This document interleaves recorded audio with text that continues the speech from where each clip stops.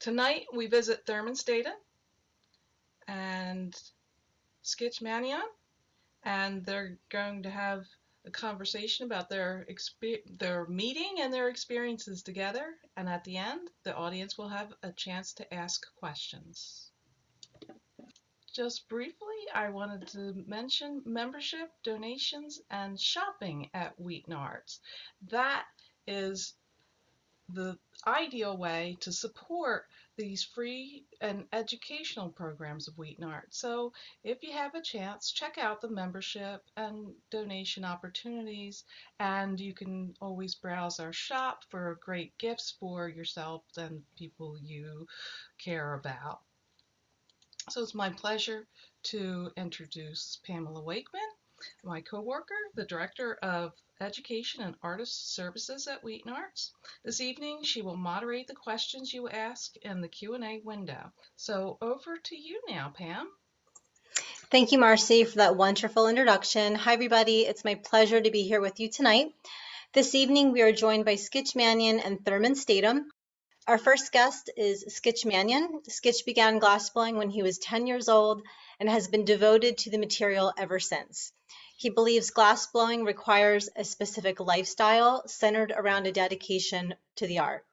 He has always sought perfection in craftsmanship and glassblowing. In 2014, he established Working Man Handmade, a glass and design company based in Philadelphia, Pennsylvania. Each contemporary hand-blown glass object is created using traditional Italian glassmaking techniques while being inspired by modern aesthetics. Skitch is currently the studio manager at WheatonArts. Our next guest is Therman Statom. Therman is a sculptor, glass artist, and painter, most notably known as a pioneer of the contemporary glass movement for his life-size glass ladders, chairs, tables, constructed box-like paintings, and small-scale houses, all created through the technique of gluing glass plates together. Sandblasted surfaces become a canvas for spontaneous, vibrant colors and line work, which take nuances from abstract expressionism and minimalism concepts, while simultaneously incorporating a twist by using blown glass elements and found objects. The latter half of Statom's career has focused on the importance of educational programming within the arts. He has taken a deep interest in employing workshops to promote social change and positively impacting a community. Thank you both so much for being here with us tonight. I'm very excited for this conversation. So Therman, man, it's been such a long time since I've really seen you. I feel like it's been forever. I mean, it's been a couple years, I assume. I don't know how you're doing, but I'm doing pretty good. I miss working with you, and I look forward to seeing you again and working together again. I know we talked about some ideas on how to work together, but I assume you got some ideas of your own that you want to work on. So how are you doing, man? I'm really glad to be here. Really glad to see you. Yeah, it's been about 8 years since we, had that blowing session. I know. And it's a kind of an exciting time. We're kind of pulling out of the COVID, and I don't know. Are you going to be lighting up the furnaces anytime soon? And yeah, I think we're drying out the new one I built now. I've done a lot of maintenance and stuff over the COVID time and kind of gotten things organized and a lot of maintenance done. But yeah, we're going to light up. We're going to open to the public on a modified schedule in April. I'm excited to have the public in here and work with the public on education and different ways to get in touch with the material. But it's funny, I was thinking the other day, because I've been in and out of so many buildings, and I saw some stuff that we made together, and it made me think of you before we were going to have this conversation, because it was such a fun time working with you. And in this picture right here, I don't know if you remember, this is like pretty much the first time we met at, in the studio, and you had done some drawings and we were kind of going over it. And I was really excited for the idea of working with somebody who knew what they wanted. And I know that you had some preconceived ideas, but we kind of went with it on the fly, and it was pretty awesome. Do you remember this this moment here? I think I was terrified, I think I was terrified because, generally, I had, I think when I met you, I was kind of tired of my glass blown objects, and I've made parts that were components and larger and as parts. But at this point, prior to coming, I had made a decision that I wanted. I mean, I love glass. I'm the kind of guy that you can put in a furnace room and just blowing bubbles. I'm happy. I love the actual act of doing it. And I strongly believe that working creatively in the shop, I wanted to create, I wanted to enter, the one thing I wanted to do was interject a way of working that I could actually be creative with the material. Instead of just scaffing, like we'd actually be drawing in the act of doing. So so the sketching, what's his name? Hank Adams had made heads before. And I thought, well, he doesn't own heads, and there's so many venues within that framework to build.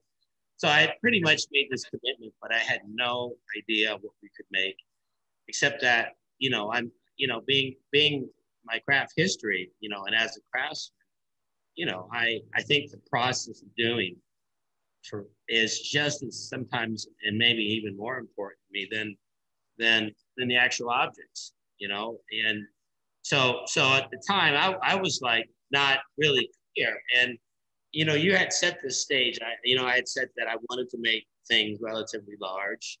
So all of a sudden there's this, which is what Wheaton does. It creates these creative opportunities for individuals, artists. So all of a sudden I had this stage set with all this sort of physical effort, because it does take a team.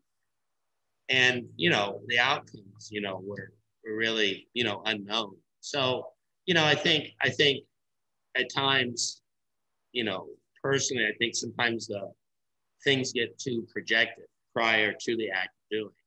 And, even in my own life, that's true. And even in some of the educational programming, knowing the outcomes kind of throws the journey off and its productivity, but I do remember this time. And I think probably the next slide might indicate more of what we were doing. Yeah, that's when we were blowing. And blowing at Wheaton is such a it's kind of a they have this big stage behind you, and I'm kind of a ham, when it comes to blowing. I just like doing, and you can see we have the big glory hole. And I think that kid was part of a group of kids, because so many kids go through there for these tours. And while I was blowing, I think I was sort of incubating ideas for kind of enriching. How do you make a tour fantastic? How do you make the act of watching this blow? But how do you bring the audience into them? So I think we brought him down out of the audience and put him to work. I think. Yeah. What happened was we were working, and I remember this moment like it was yesterday. We were working, and there was a group of like teenagers behind us, and they were sitting really close to the rail. And you were like looking, and you were like, I think this one guy over here, I think he's falling asleep. And I was like, really? And you were like, yeah. So we turned around, and he was like, he wasn't really falling asleep. He was kind of just like looking around. And you were like, hey, buddy, like, what's going on? You were like, put the phone down and come here. So you pulled that kid out from the audience and had him run the doors for the first time. And I remember I told somebody to get some safety glasses for him. But this is his first time ever not only being in a glass blowing studio, but he's like standing right there next to somebody who he's never met before, part of the team. In this picture, it looks like he's almost like part of the team, like he's been there forever. And he thought we were trying to kill him for a minute, with the heat. But, I remember going to Williamsburg Virginia as a teenager, and seeing this glass blowing and wondering, what is that? And, being it's just such a powerful material, and the immediacy of working with it. I really, really, really value, really value that. you know, and, you know, I think in many ways it's kind of an art form in itself in terms of, of, of drawing, right? You know, I think too often things are predetermined before people blow. So really, even on the beginning of the blows, you know, I was in, you know, I think there's another image, you can keep going. And I think, you know, it was really kind of difficult. You know, I didn't know quite where it would all, you know, where it would all end, you know. I remember when we were working in the beginning, there was there was not a block, but there was kind of like us trying to understand like what your expectation was, what I thought it was, you know, figuring out how to do it. And I remember we spent several days. I think we worked for 12 days or 11 days together straight. And I remember in the beginning, we were working really small, trying to get the expressions to kind of feel more natural and not like a blockaded drawing. It was more of like trying to create character and emotion in the pieces as we were working. So we kind of worked through that before we scaled up. But we spent a lot of time making the really small ones. They were like 10, 12 inches, and we were kind of working up to the bigger ones like you see here in this photo. Yeah, I do that. And, it just sort of changed my whole vocabulary and way of being in the shop. And so it's just as spontaneous as the act of drawing. It's kind of where I was at. It's, having, this thing is huge. I mean, the staff was so strong. I remember not losing a sense of scale. And I commend you for not saying like, make it smaller, And, I think, I really, what was most important about, this was probably that particular 10 days was one of the more powerful blowing sessions I ever had. And really, if I had any real set goal, it was to kind of reinvent yourself, just reinvent how you do what you do and being, everything about glass, even when you melt it, how you choose to blow it, you're making aesthetic decisions. And so, what we're going through, regardless of how technical it is, it's kind of like a form of three-dimensional sculpting. And, I had planned to paint these things and look at them as paintings and canvases, and but this particular vessel, and, are the figures inspired by anything, vessel, any particular person, yeah, but that all very much changes, as you work, so, I employed working in sheet glass as an alternative to not having a glass furnace. And so this was a great thing. And I kind of have a love for Wheaton from the point of view that they've helped so many artists, and so many kids. And, it's one of those facilities that is very, very, it's built around public access and kind of a bridge between creativity, and how it can very seamlessly generate into the general public. But, I think as we kept blowing, the next, you can move forward in the images if you can. And there's the piece. See, it's big, it's tall as you, half of you, My yeah. God.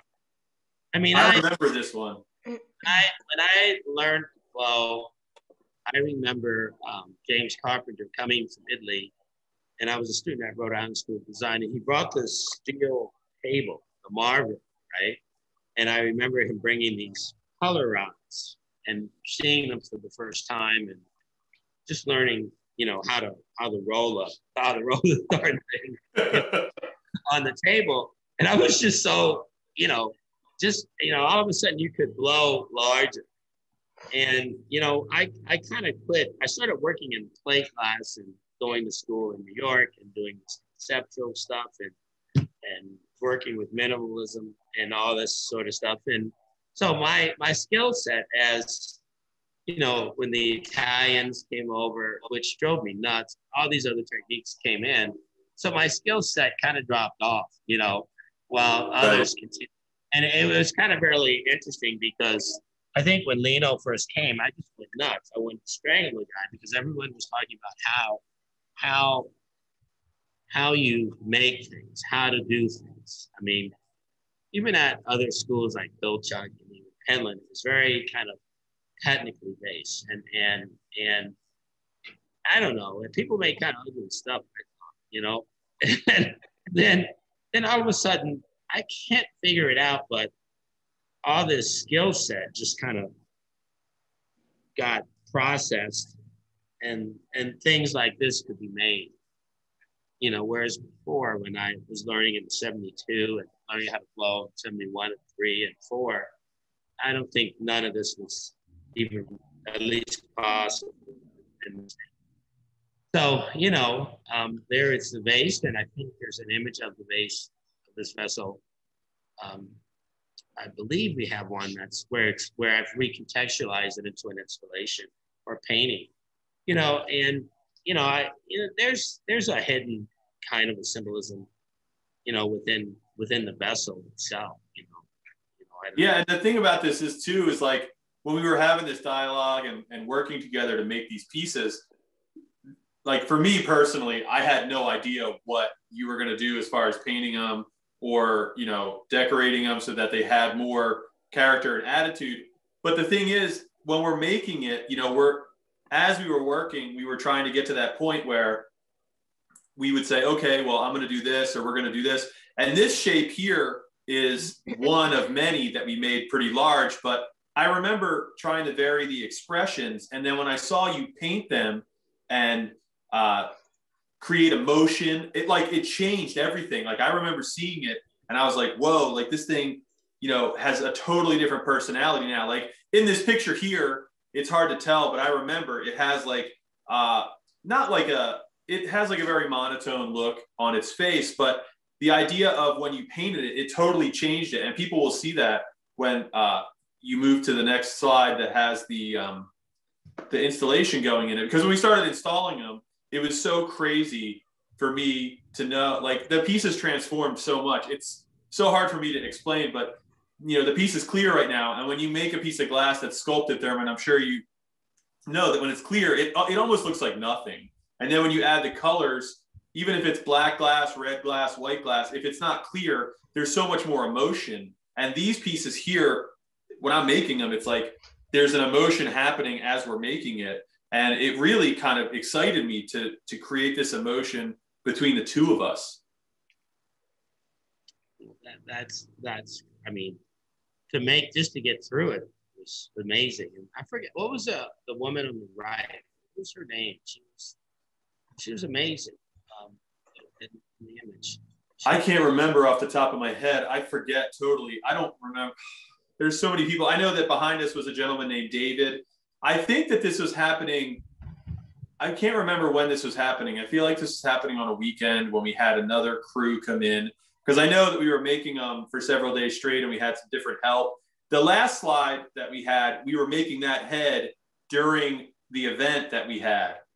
It was like the emanation opening or the emanation demonstration, because I remember behind us, there was somebody helping us during that time. So I forget who that is on the right, but I know that that's David behind us. That's Amy Rubenstein, guys. Okay. I mean, it's been a while. Yeah. You know, at each step, I mean, when, you know, I'm so much in the present that I'm kind of like, even when I work in hot glass, I'm just like, what I have at that moment is what it is. And I'm pretty, you know, I kind of thought we were making these canvases. Right. And, you know, I think that, you know, you go a lot of times, what should your skill set be? And, I go, how, even though people's skill set is so much more than it was in the 70s with the influence of the Italian and the Swedish, the German techniques, I remember, in the end, I just remember in the, early on when Dale and James Carpenter, Dale Truly and James Carpenter worked together, and work with them as a student, their skill set at the time, everyone's skill set, was maybe your juniors college. It was not that great. And at the same time, they were pretty darn innovative at their and the things they did with the skill set they had, was just amazing. I think there's an image of this when it was completed. Yeah, I'm not sure. There's the vessel, and it was sandblasted, and it kind of became this canvas kind of object that's actually it's at the Kaneko Foundation and an installation. It's part of an installation, and discovery is such a huge part, of the blowing. It's true. Well, that's what I was going to say is, before you came here, we had this conversation when we were working, but you had never really endeavored down this road before with making stuff like this. Cause I remember us talking about the idea of the face jug and some, face, like how to incorporate the faces and make them the way you wanted. And for you having so much experience and me working with you for the first time, I was nervous in the beginning, but then I got really comfortable. But you had never really done anything like this before, right? Like this style or this scale. That's correct. I mean, I'm a, what do you call it? When you copy things, I think it's a plagiarist. I think it's plagiarism. Well, in North Carolina, I do work at the Star Works in North Carolina. And there's a tradition down there of making face jugs. And it comes from an African tradition. And these things get buried, or you buried at one point, people and stuff like that. And, there is, not that this is about it, but I'm very, very interested in ceremony and a lot of work and even the activism that I'm involved in. So, there was a certain amount of like, how do we reinvent heads? You've got the Roman heads, and then I have a great friend, Drew Kaneko, who lives here in Omaha, who makes these big ceramic heads, and I've got Hank that makes heads, and not like, and it's always amazed me how, clay is a pretty responsive material, but like glass is just is crazy. And then I think at the time, when I was working, at Wheaton, at the time, I think Hank Adams was managing it. And, I really didn't understand. I didn't read my mail very well. And I didn't realize there was a show. I don't know if you know this, but we were blowing. I didn't realize we were having this show that you all sponsor called Emanations. And I think the next images of that installation, I believe. And I remember that because we were working in the studio, and you were like, I remember this. Our time together, I remember very specifically because it was a very different dynamic than I've had with most.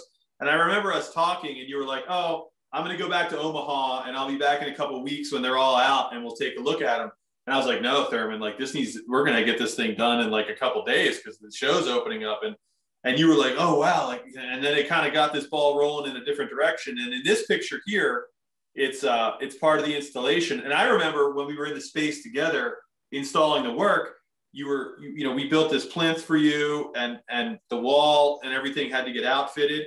But the funniest thing for me, it's not really funny. It's more of like a way to show people how glass is utilized in a different fashion. So these don't even look like they're made of glass when you get done because of how you paint it and the texture and everything. It's talking about ceremony. I think it looked like glass. All right, well, keep going. I'm sorry.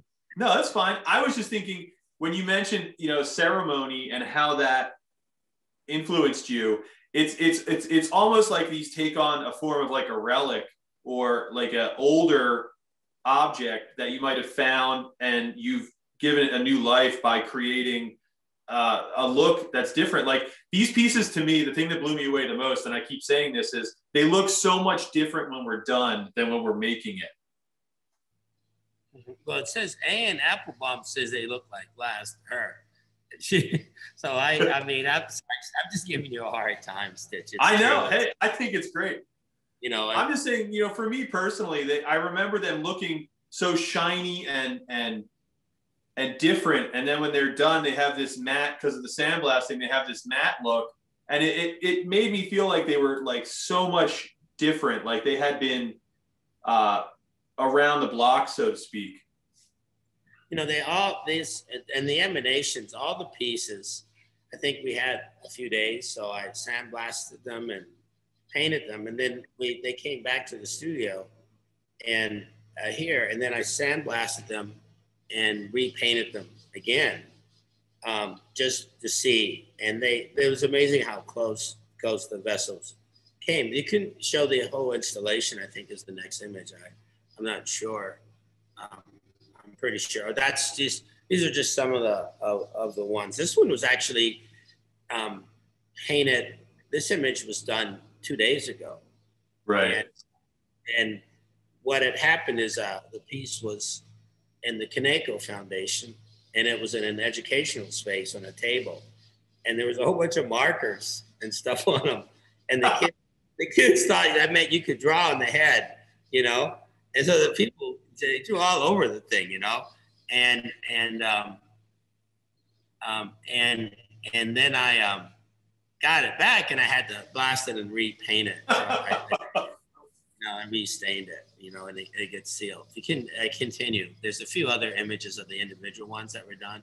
That's the emanations installation at the time. And, you know, the scale of the objects aren't, it's actually in progress because I can see a piece of newspaper right on the right side of it, you know, and that was that show was amazing effort, you know. I mean, considering Wheaton's history as a glass blowing factory and then all these different artists from all over the country and some international having this show it's a great venue. And you know, I would have been happier if I had read my mail and realized that, you know, I made it, you know. But you know, it's funny how these types of projects work, because you know, you sometimes the lack of time and resources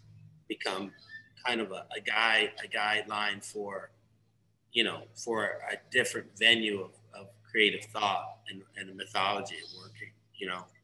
You know, I've always been kind of, you know, this stuff is, I mean, the actual blowing and making of the work, I don't have fun.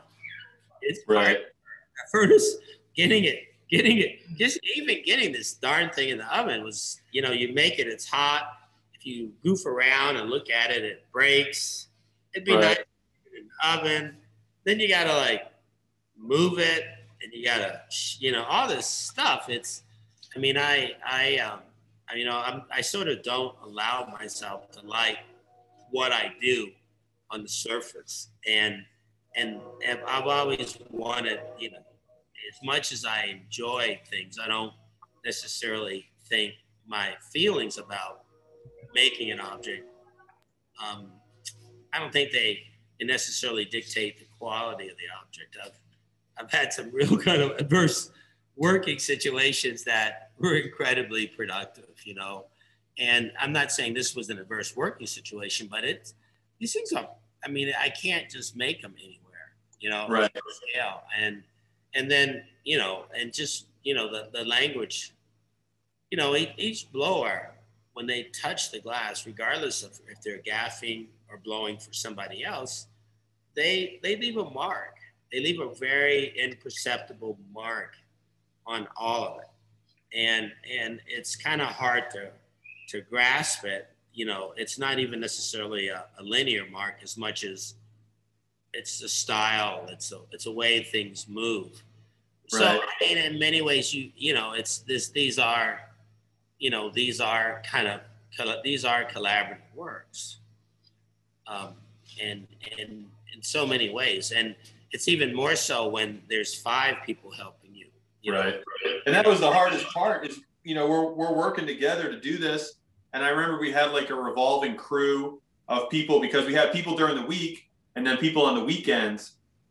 And I remember telling you like, oh, we should do this now because we have this crew of people. And then we have, another group of people that are bigger so we can make bigger stuff. But the one thing that's crazy and a lot of people, that come through emanation are not aware, but you get so much out of it. Like you got this installation, but remember how many more pieces you had? You had the smaller ones and the medium ones. I mean, we must have made like 20, 30 pieces that you wound up painting and working with. And this is just what we used for the installation, but I still have some here, but we have so many pieces that we went through to figure out what fit well. I remember taking pieces down, putting pieces up. The one that's laying on its side there, the teal one, I remember getting that up there and we took it up there and we were looking at it and we were like, hey, we should get another one. We took it down and put another one up there.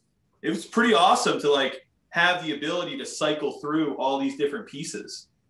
Yep. Actually, yes. Yep. Therman, I have a question. Before we move on from the topic of painting and combining the techniques of painting and glass blowing, I just want to ask the question, were there challenges? I know you're trained in painting, but were there challenges in combining those 2 methods, and what did you learn along the way as you were exploring that combination? It's I think painting on glass is almost become instinctual in many ways. I can honestly say that the first vessels, I mean, I think any object, you wonder what's its inherent aesthetic value, just because you make things. And, you're talking to a guy that throws out work a lot. I mean, I make things and I'm like, I think the first, I shouldn't say this out loud, but I remember the first, one of the, and so I think that,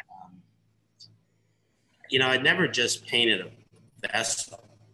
I've always been able to paint on larger plates. So just working on a 3-dimensional object that, like in this installation here, you can see that I've incorporated they're actually parts of a larger work and making a smaller work within itself that could set and move and was probably one of the biggest challenges is just sort of thinking of them as a single sort of crafted object, as opposed to like a part of a larger kind of format.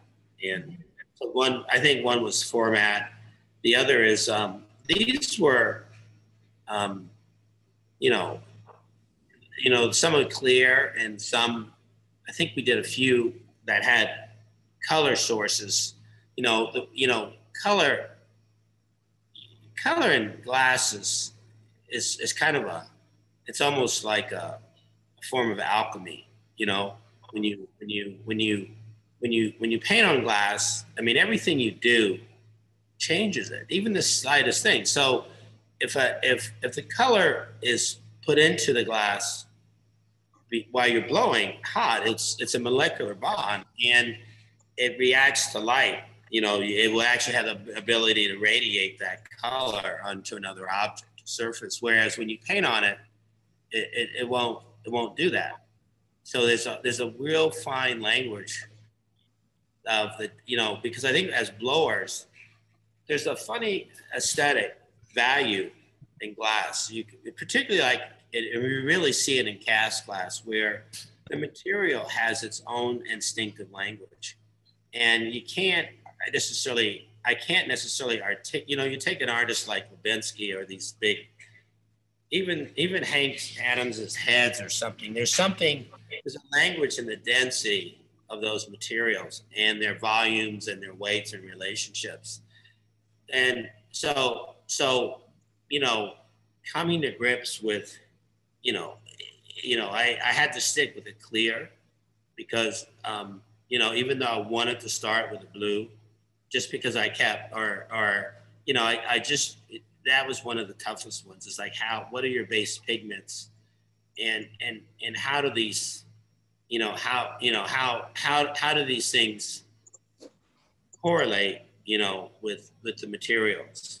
You know, you know, it's sort of like, you know, like you take an artist like Jun Kaneko, and he makes these big ceramic shapes, and I used to call them jelly beans, and I didn't like them because, you know, he make this big thing. It take a year just, you know, just to make it and dry it, and then he got to fire it for another year, and it's a big kind of like round shape. I'm like, God, June, that's difficult, you know. And then you know, if you paint it, that, you know, I remember a couple of times he was doing something, and I got the paint on one of them or something. Didn't look so good, but when I saw the glazed ones, the language of the density of the material speaks on its own, and that's probably, you know, the painting on glass is probably my biggest challenge. So, you know, often I prefer to fire and on. And in the very beginning of these types of works, I think we made some that it was fired on. Yeah, So, we did. and they were kind of, I don't know if they weren't as successful. And although, I have some of them, and you know, it's amazing how your aesthetics change. I think there's this, I think glass being so beautiful, it's a very dangerous material for an artist because, you can fall in love with things, and it's not a slight on the work, but my interest is in the act of becoming, more so than the objects. So I get in trouble sometimes because I think like there was a piece. Actually, I don't think I'm going to tell you this story. I may get in trouble, but I remember making an object, and I used to not. People didn't really early on. They didn't care about things that weren't blown, and so a lot of my early work, I actually destroyed a lot of it, and because I didn't have any place to put it, and then I remember a museum calling me and going, "We'd love to buy something." And I couldn't believe it. I'm still alive, and the museum wants something. Can you imagine that? And then I go, "Well, what is it?" And they tell me about it. I don't know what it is. And they send me images of something that I had thrown away. Oh my God! All of a sudden, something you throw away is worth all this money, and you kind of need it. So so I was looking at it, and I said, "Send me more pictures." So I said, "Well, I kind of chucked it, but I can use it as a reference." So they turned it into a commission, and that was pretty neat. But in answer to your question, I think really it's just about the materials that you use and the language that they speak. It's kind of a vague answer, but this is another installation that was just sort of done in the studio.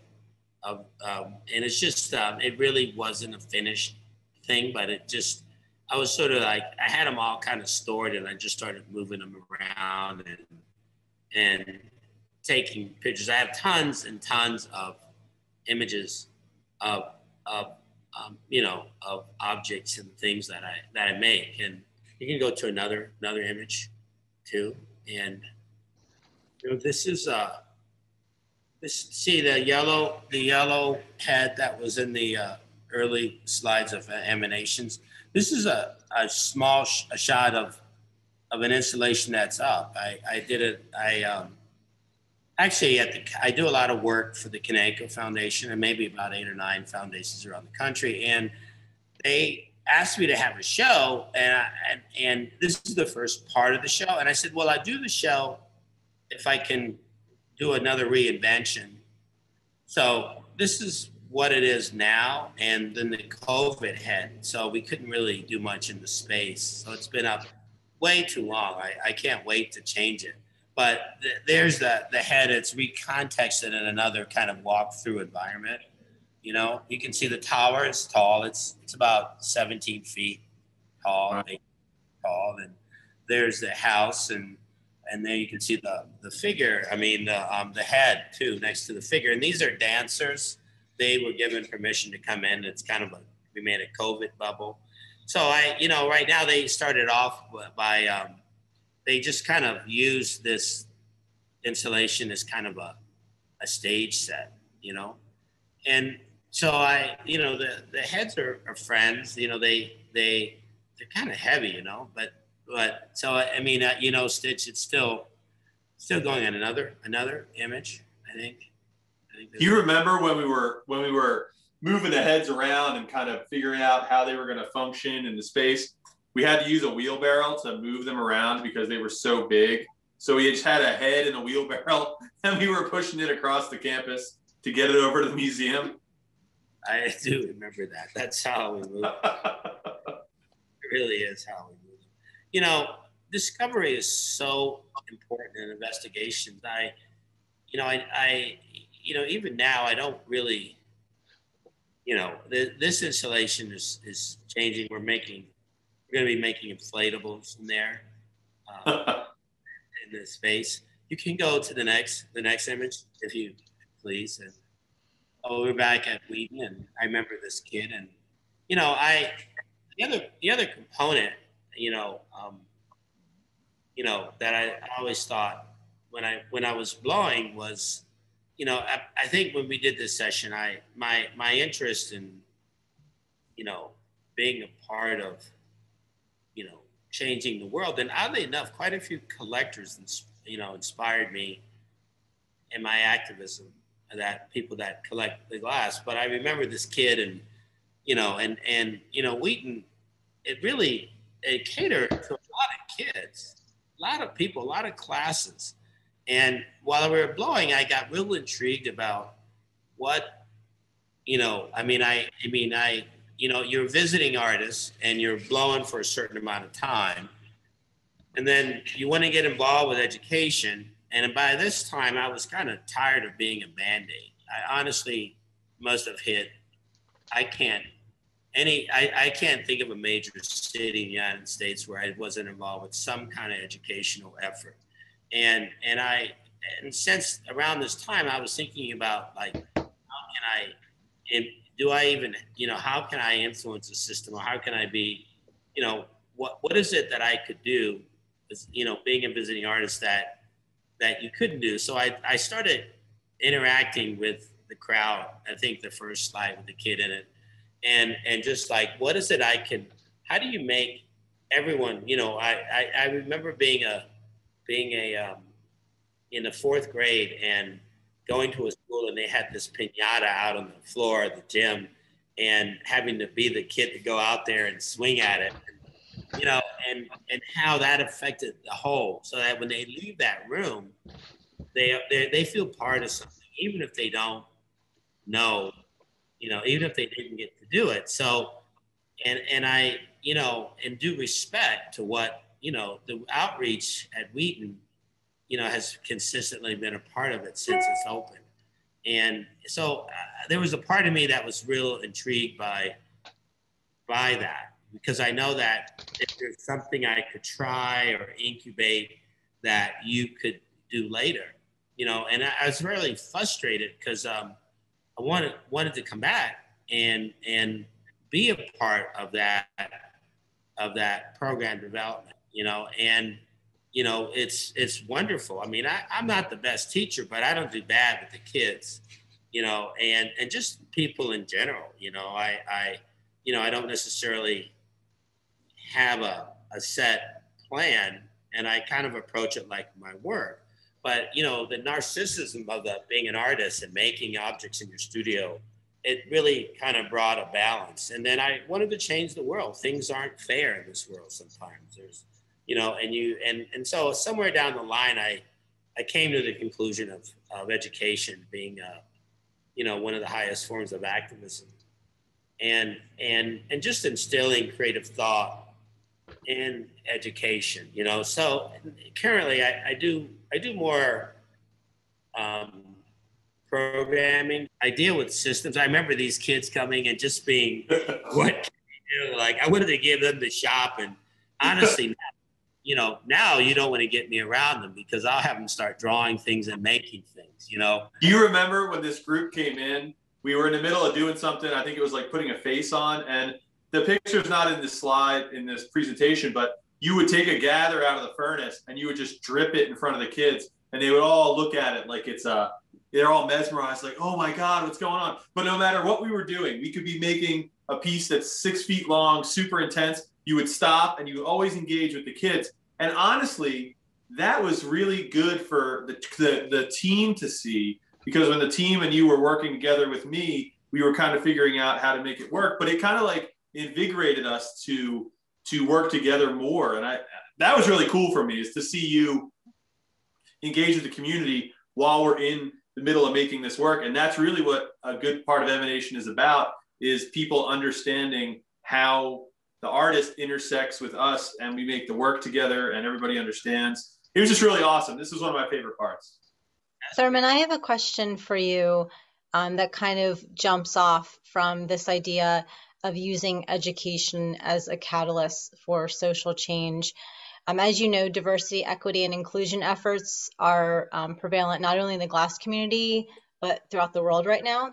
And I'm wondering if you have ever used this level or style of engagement to foster those efforts, and if you could share some stories about that. I was afforded the opportunity to work with the State Department on some cultural exchange, outreach, in about 16 different countries. And in every workshop, I would say very rarely did anything go right. Like maybe I should have put a few slides in, like I had to do a mural in a park in Mozambique. And it was on live TV, and there were 65 kids, and no one spoke English, and no one bought any paint. So we ended up dancing, and then the kids got on my shoulders, and I leaned against the wall, and we did this human mural. Then we covered the wall, and some of the kids got 3 high, and it was the most amazing experience. And what made all these workshops really valid was that instead of bringing outside materials in, we just worked with, and there was a connection. And each one was like, I died and went to heaven, each one. And everything would go wrong. There's no power in you showing slides, and you were able to get to the essence of it all. And it sort of, it sort of became it sort of removed a lot of the outward mechanics that deal with issues of, like what, social change and my own role in it, and I found that, those projects ended up forming an organization within the State Department that kind of exists in a very quiet way about art as a diplomatic tool. And I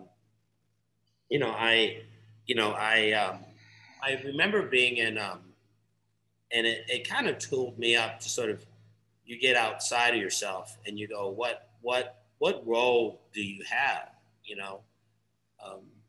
Probably the most extreme, workshop I ever was involved with was in the Savannah, Georgia area, a pretty rural area. And the white kids, all their parents came because they got wind that a black guy was doing this workshop at the school. And the parents and the kids were on one side of the table, and the black kids or the people of color were on the other side of the table. And it was like, don't even think about it, Thurman. And we made this game of food, and everybody wrote down their favorite food and put it in a hat, and they had to change seats. And by the time the workshop was over, we were all together. I think, a lot of these issues, I believe, are inside jobs, more so than exterior jobs. There's mechanical ways of dealing with fairness and equity on an institutional level. But I also think, I've been witness to, like what these materials, particularly glass and glass blowing, what these materials do, and how they catalyze a different way of thinking. you know, and so I tend to look for models, that if they work for one person, just one person, I'm very happy. And if they can be utilized for a group, that's even more happy. And it's kind of like a catalytic point of reference that's manageable.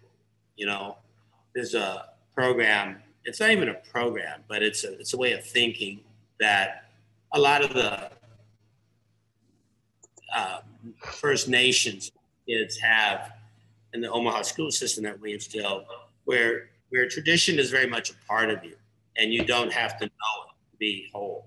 And so a lot of these kids were ashamed to be who they were.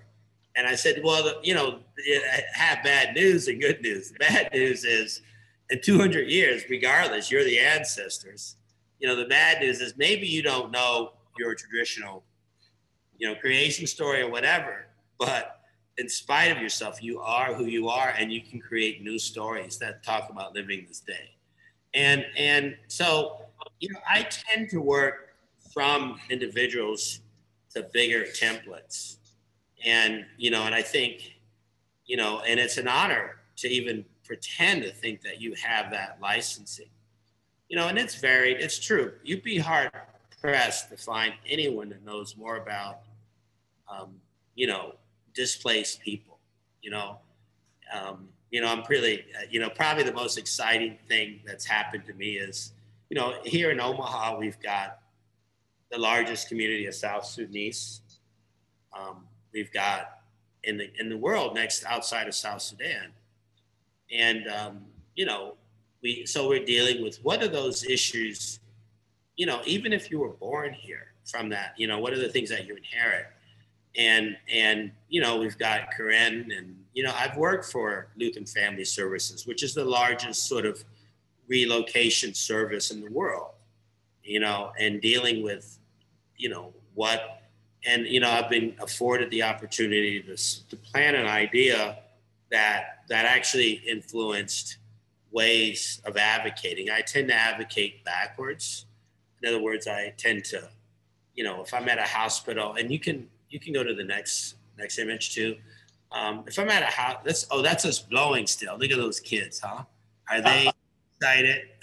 That's more. This image is my favorite one. There's the piece isn't that big, but look at that kid in the background, boy. How much fun, You can go to the next one too, and that's just more. And I don't mean to get off subject, but this does. I mean, Wheaton. I was talking to the director of the Pilchuck Glass, the artistic director of the Pilchuck Glass School, a guy named Ben. Ben Wright. Ben Wright is the artistic director at Pilchuck. I mean, he was just talking about how Wheaton has been such a part of his life, his residencies here. And so I can't wait till you get up and running, Sketch, and get the furnace hot. And the thing about me is I don't even need the furnace anymore. I know, you got it all figured out. I'm really looking forward to having you come back because I think it would be cool to work with you on a project where we have a bunch of kids kind of work on ideas and we work them out together. Like the idea of bringing in outside input in a creative situation is something I find to be the biggest learning and opportunity. And I learned so much when I was with you, not just about making glass, but the creative process, because you have such a long time frame with the material. And I feel like when I worked with you, it kind of pushed my limits in a way to make work that's more creative, more emotional, but with a bigger purpose. I felt like the work that we made had such a purpose, and it really changed my outlook on the way I make work with other people because of you. And I just wanted to thank you for that. Wheaton's stewardship with the general public and enriching, and how that moves.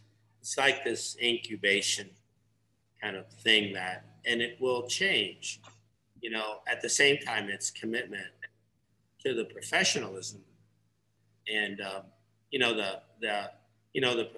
this commitment to, the field, the professionalism because there are very different things, you know, and just within in a very esoteric way is something, you know, and that it has a commitment to. And in a lot of schools, like I am very involved with the issues of diversity at Pilchard School, and we're really going to town to sort of look at our role, you know, because we're one of the biggest, and it's taken, the school is taking a different viewpoint, but a very consistent viewpoint in its stewardship and enriching issues of inclusion, and not only at the school, but also off the school.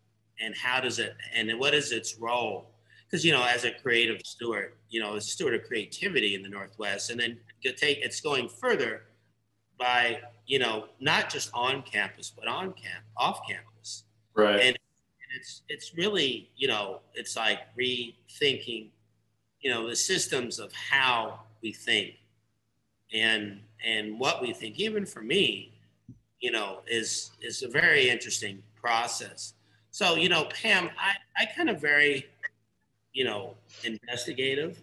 You know, I'm very much kind of, you know, when I go into just helping a human being, you know, about it. And, you know, I don't always think, you know, you go, what's the best way, you know, how do you implement change? You know, I remember I got picked to make a sculpture in Savannah for the Jepson Museum, and it was in the paper.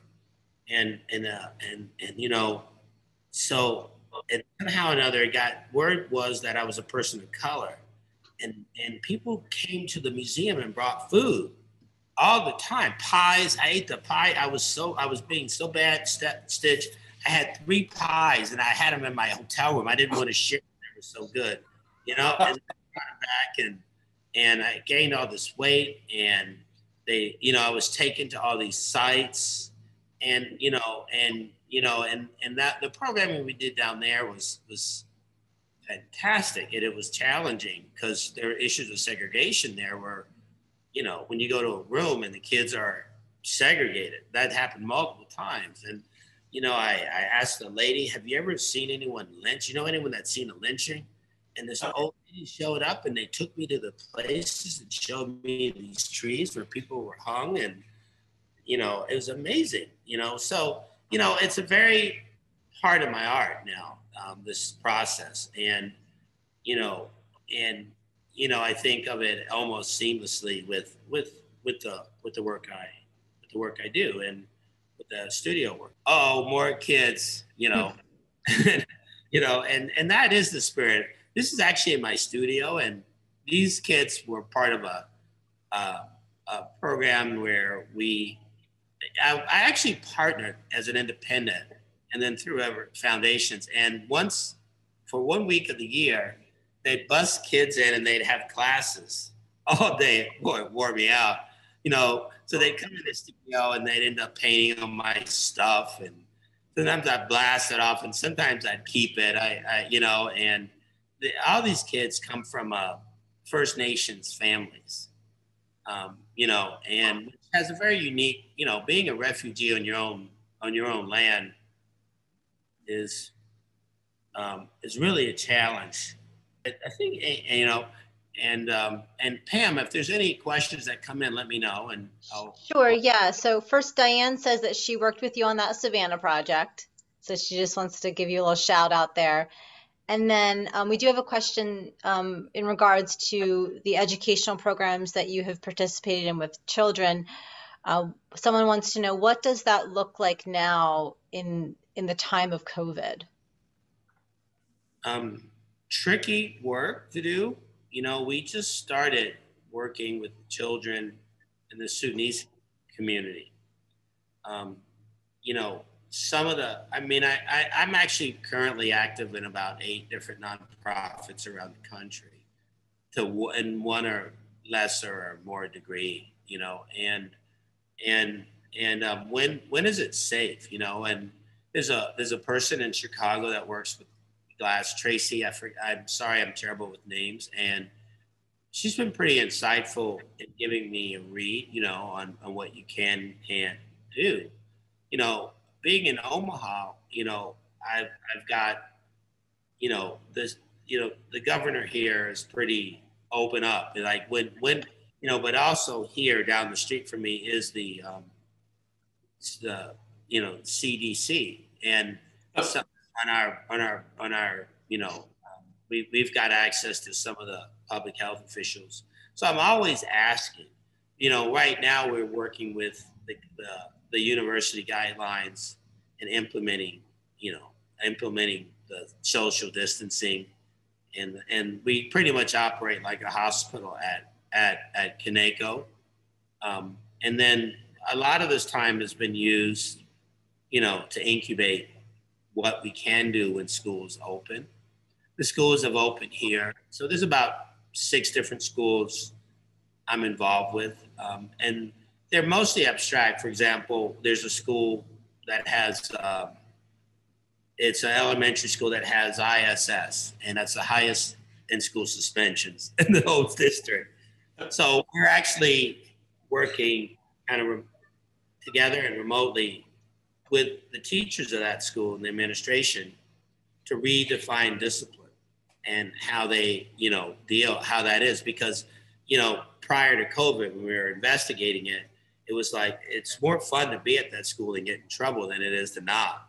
And it involves, the teachers, the cultural aspects. So I do work with systems, and right now we just I could go on and on, but we've partnered with the juvenile justice system here, which is pretty huge. And, we've been able to sort of create we're just now developing it, and it's really tricky, because what is success? You get into like, what makes an artwork success? Are those hits successful? And what makes, by having multiple ones, you can see, like with the school systems, because they keep statistics, that the First Nations here in Omaha, these kids had the highest dropout rates, the highest teen pregnancy, all the bad numbers, the First Nations had them. And we were pretty instrumental. The Kaneko Foundation, when they jumped in, it really catalyzed into something bigger. And, the numbers switched. There was in the end, there was a 26% shift. Wow. And just graduation rates. I know more about, there's so many hidden things, within, at one point we had the Omaha language incorporated into the school system. And it turned out to be not the best idea, because there's aspects of that language that are sacred, particularly with women. And then there was past fears. And then, there's a history that still exists that is distanced now in the last 8 years, where, a lot of these parents don't want their kids to go to college because, they were sent to boarding schools. And I don't even want to talk about the abuse that was subjected to grandmas. Therman, we have a question about your ability to do workshops if there is no hot shop. Are you able to do workshops without a hot shop being available? Yeah, like this was done at a gymnasium, and we made these in Orlando. It was a collaboration between the Zora Neale Hurston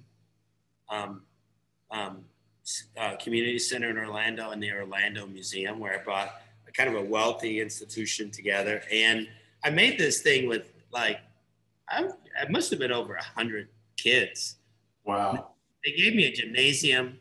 It was tricky because we came up with the theme of a garden. And it was tricky because you had elementary, then you had high school kids the next day. And there was, it was kind of, I tend to,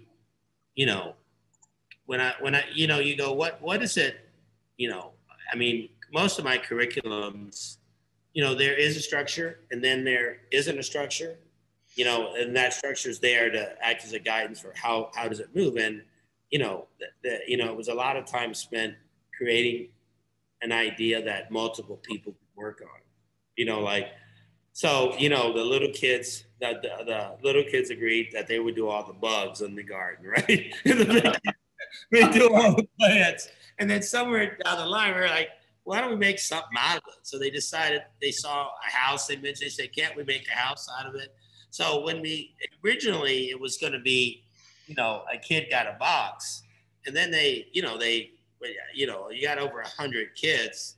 Whoa. Not 100 boxes. So it turned into this. So when we started, but I mean, at this point, if it's a piece of paper, I'm fine. You know, it's like it becomes a creative challenge, and you can. So I don't feel obligated at all to have any material. In fact, sometimes, so I've been to places where the kids are isolated, and we built shelters and slept in them. You know, you go out in the woods, and the kids had to learn how. When I first went to Pilchuck, I had to build a shelter, and they said you can only use natural materials.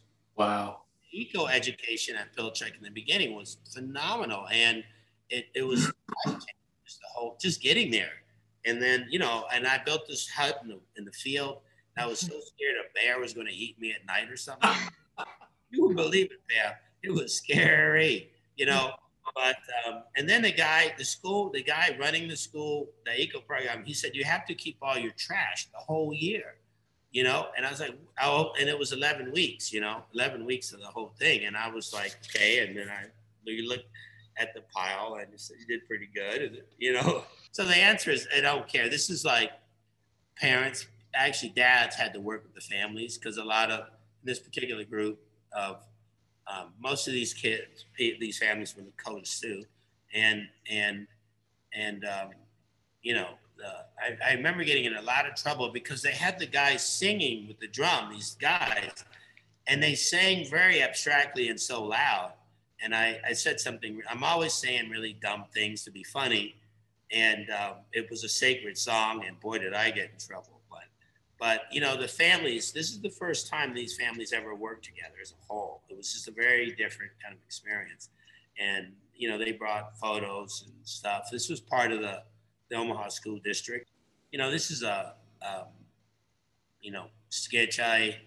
This is one of those installations in progress. And, I've always been interested in doing this show was, it was at the Museum of Nebraska Art. And, I was all excited for the show in November, and they said, well, hey, it's in 3 weeks. So I went out there immediately and looked around and looked at their collection. And there are these drawings they had there stitched. They were ledger books. And apparently when the Indians on the reservation, they give them the back of ledgers to be creative with. And then they had these Catlin drawings that were done before things had been destroyed by Western civilization. But they didn't have any live living Native Americans in the show. So I got really mad at them. And I made these teepee kind of looking things. They're teepee eyes, and they were movie theaters. And I showed really racist movies inside of them, Nice. So that when people would wake up, and then I collected liquor bottles off of Indian reservations and glued them together and made objects. But this is just the beginning. And then I was shooting arrows. I made arrows and shot them at my work. And I wanted to incubate. They weren't too happy about the arrows, but you can go to the next slide also, Pam. I think that what we do in the glass, my interest in change is in any venue. I always wanted to be a doctor, and I think at times art is about, what is the art of healing? And I was in Norfolk, and what you see is the painting on the wall was part of it, but the suspended work, I did those in collaboration with kids that were they have the cancer, and initially I was a volunteer for about a year there, and I would go to Washington, D.C. and go into and sort of help out and do stuff. And then I got more involved, and I ended up in the cancer ward, which is what I was really interested in. And this particular hospital really was kind of a cultural center. I mean, this Children's Hospital, King's Daughters, and it's just a really varied group of people that go there and love this place. And there was one day where the kid was pretty sick. He's 5 years old kid, and he was he had the chemo treatment. He was kind of dizzy, but he really wanted to draw with me. So he drew this fish. Right. And so I went to the shop and made it out of glass and left it for him, when he went home, and I got a call, and the parents called me up and they said, "Oh, he want to talk to you." And he said, "When are you coming back?" And he said, "Well, I want to go to the hospital. Would you come back with me?" So I had to flip all the way, to come back. And then I took him to the shop, and he messed around with the glass, and it led to a team of about 8 kids that used the glass shop on Fridays. I think, oh my God, I'm terrible with names, but the Norfolk Chrysler Museum let us use their shop. And every Friday, and the kids that I worked with, some of them were very sick. They were supposed to die. So and the therapies with them, I said, well, why don't we make something that would make you live longer, And so we showed them the art they had planned for the hospital, and it was like, that isn't going to cut it, And then we showed them and then we started drawing. I said, how about if we do it ourselves? And I started drawing, and the kid was like, hey, the main kid is supposed to die in a week or two, and I'm like, come 2 weeks, I went, what do you mean, you still here? And she eventually went into remission. But we ended up making all the kids designed the stuff, and it really receives there's 87 fish. Wow. And it's designed for about 240, I think, is fish. So it's a project that has kind of went on hold because that's another issue I have, was just sustainability. Right. Inclusivity and diversity. It's like, how does that move through a community? And in the glass field, there's so many, there's like, Crap to the Future, Glass Impact. These are organizations that are dealing with those issues on a broader level. I think Pilchuck is doing, we're just now getting going at it, but we're looking at it from our own points of view in terms of our regional support and constructs that run deep, that deal with the issue of objects making and how it can influence change. But this story was an amazing story because, currently one of the lead patient who should have passed is now working with me at the Pamela Cancer Center, and she's doing a children's book on a sort of a handbook that they're going to publish on the cancer. And so, this stuff moves just by instilling creative energy, because I think everyone here, and just the history of activism, even in glass, there's a fella named Marty Fine, Joan Bax. These are early glass collectors. And believe it or not, they were some of the primary funders of the civil rights movement. I mean, primary funders. I'm talking about,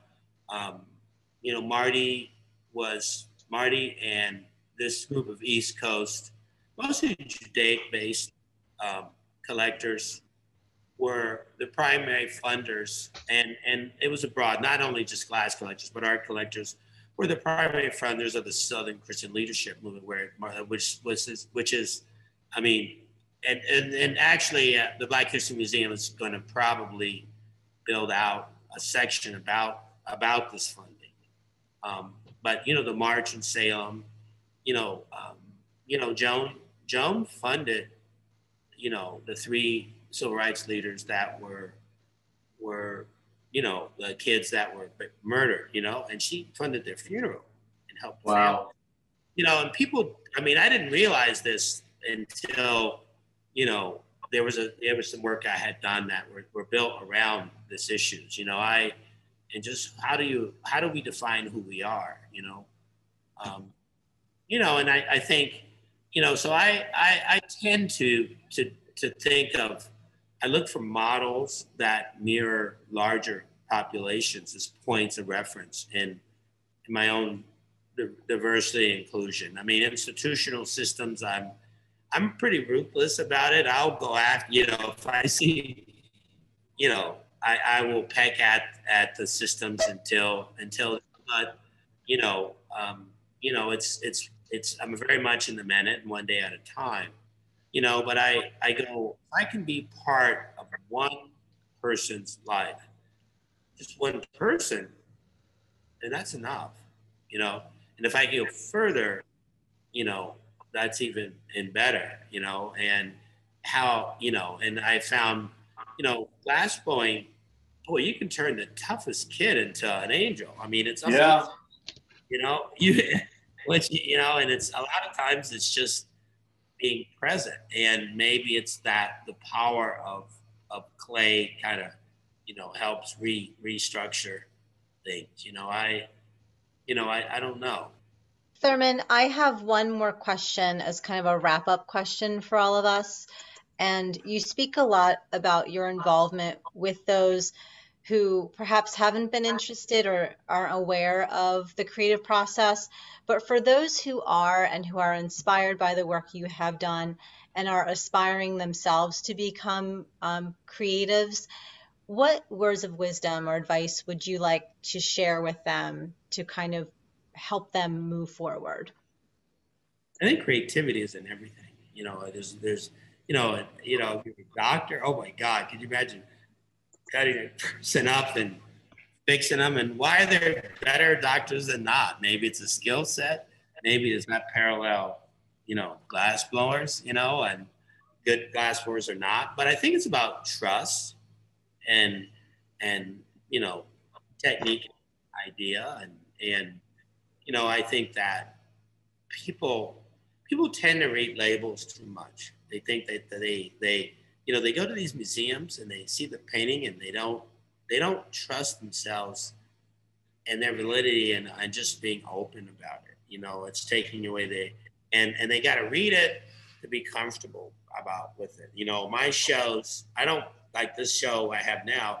There are no titles. I don't want any titles. I don't even want any pictures. I want people to come and just see and trust their immediate experience, which is really the foundation of glass and craft. It's about what we see. And the intellectual knowledge that comes with that, doesn't necessarily, that already dictates you from that instinctive part. So I think it's you keep everything. You keep even the ugliest piece, you keep it. Yeah. You keep everything and you cherish it.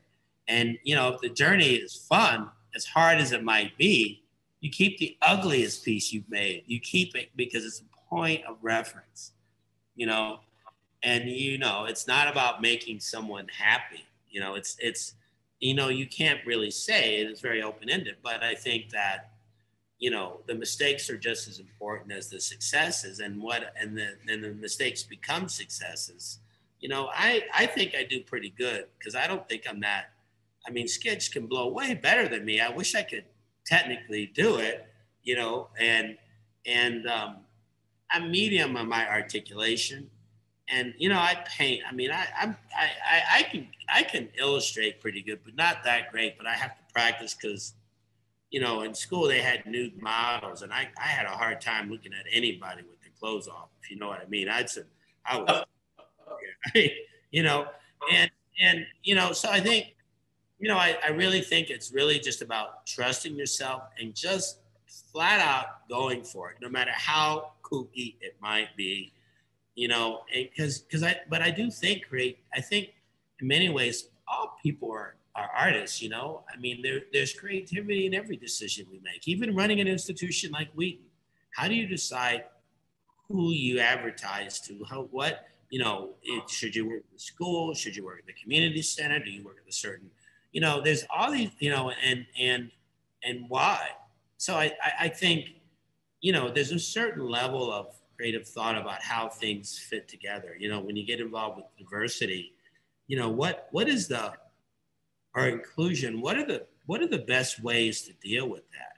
How do you create fairness, within a system in a world that maybe isn't fair to women or fair to people of color? Do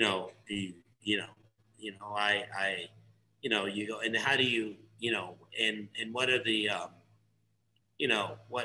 probably if I was going to pick an institution,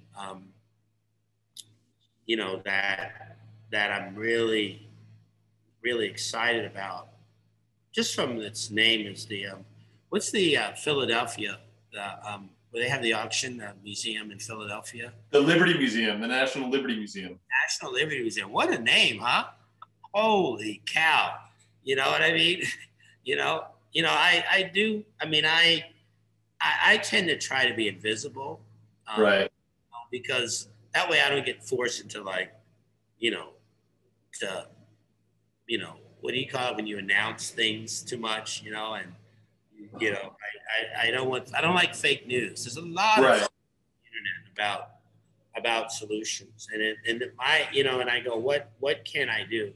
I would say, so those of you that aren't, who's good at it, I think one, that pass it forward system, is very valuable, and supporting, supporting you means I support more, so if I can help Wheaton in any way, even if it's writing curriculum, or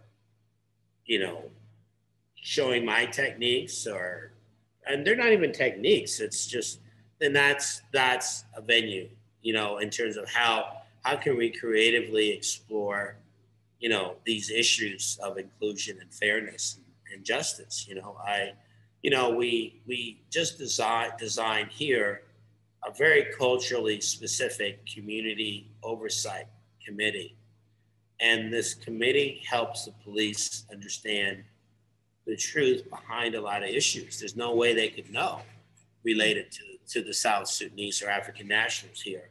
So there's a very specific committee that's so ingrained in the community that they can actually give them insight on who really is the perpetrator of a crime, rather than a generality, And it's terrible. I can tell you, I can't tell you the issues that I've run into in my life. If you really want to hear about it, I can tell you that, I can say once I was at UCLA teaching a class, and my car was parked. I went out, and the lady said, "That's him." And they actually accused me of stealing a car. Jesus. I was the only black guy they could find, and I was actually teaching class, and I was taken to the class, and so how do you teach that institution that you can't point at the first person? And I'm sure stuff happens worldwide. So anyway, Pam, those are some of my thoughts. I didn't mean to end on a sour note, but I think Myra Weiss was here. I love you, Myra, and there's so many dear people that I care about, and love, that are part of this world. And they I think aside from the support of the art that's being made in this material, I mean, they're both, Hal and Myra are great doctors, great physicians. And that's one of my aspirations. That's how I got involved with hospitals. I just didn't do that well in school, So that's all I have for you today, I guess. And Stitch, I'm just happy to that's see a lot. Therman, I'm happy to see you, and I want to let you know that I'm really thankful for all the time you spent here working with Wheaton and working with me, and you really changed my life, brother, and I want to thank you for that. Thank you, and thanks, Pam and Marcy, for You're welcome. These things. It's been a complete pleasure. You have a great spirit, Therman, and you share that and uplift everyone. There are lovely comments. in the chat that I will share with you. You can look at them now, but I will send them to you as well. Pam, do you have a couple more questions? I see two there. I don't know if you have some. Susan Margolis said, when you can share the tricky methods, upending reasons for ISS, that the teachers would love to hear about it. And she says, thank you, and then you have such grace. Thank you. I'm looking at the chats. Mm-hmm. Lucky. It was so wonderful. This is such an incredible talk. Thank you so much, Therman, from Devira. Oh my God. And Lisa, who you worked with. I'm sure you met Lisa at WheatonArts. And find out more about Therman at his website, thermanstatom.com. Again, that is in the chat. And you'll find Sketch and Pam's information here and in the chat. And we'd love to hear from you, particularly Pam and Skitch, for about any ideas that you have for new programming. It's always good to hear from the people that are listening this evening.